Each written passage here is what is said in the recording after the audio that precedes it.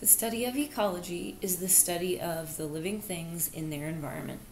This goes over the levels of organization within our environment.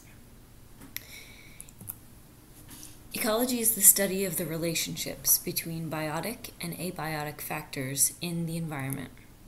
Eco is the prefix that means home or abode. For example, ecoclimate or ecosystem, ecotourism. Ology is the suffix that means the study of. Zoology is the study of animals. Epidemiology, or climatology, which would be the study of climate. Within the ecosystem, the smallest level of organization is the individual living thing, which is called the organism.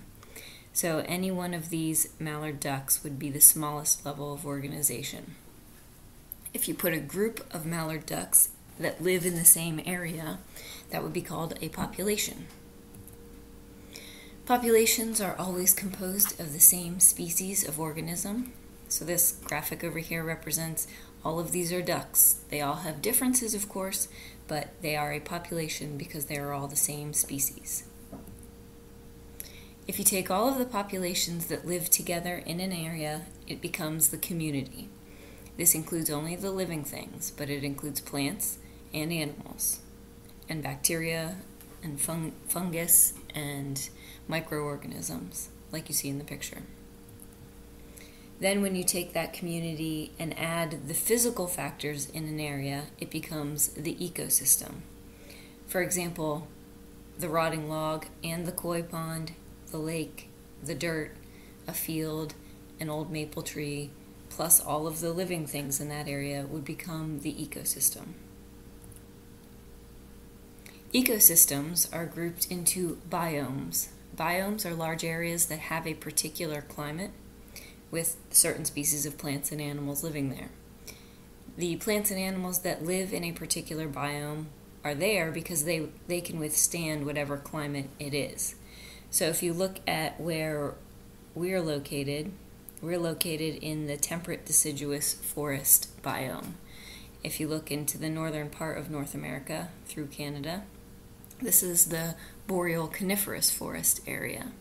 And then if you go down here to the equator, the map shows that the equator has mostly tropical evergreen and tropical deciduous rainforests.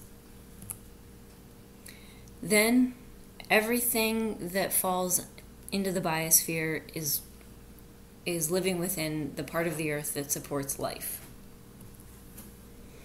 Biotic factors are anything that's living in the ecosystem. This includes plants, animals, fungi, and microorganisms like bacteria. Biotic is the root word for life. Like biology is the study of life. Biostatistics is looking at living statistics. Biography, biotechnology, biosphere, biomechanics, and biotic, and biofeedback. Some examples of biotic factors include plants, fungi, and animals. Abiotic factors are things that are not living, but they do interact with the biotic factors in an area, like the air, the water, the soil, the temperature, the wind, and whatever abiotic sources of energy there are, such as the sun. Abiotic, the prefix a means not or without. Like atoxic is without toxins. Amoral, without morals. Abiotic. Amusia. Some examples of abiotic factors in an area could be fire, sunlight, or the dirt, soil, rocks that living things interact with. We study ecology using observations, experiments, and especially modeling. Anything that's represented by a graph right here is a model. These are created by humans in order to help them make predictions about the environment or the ecosystem.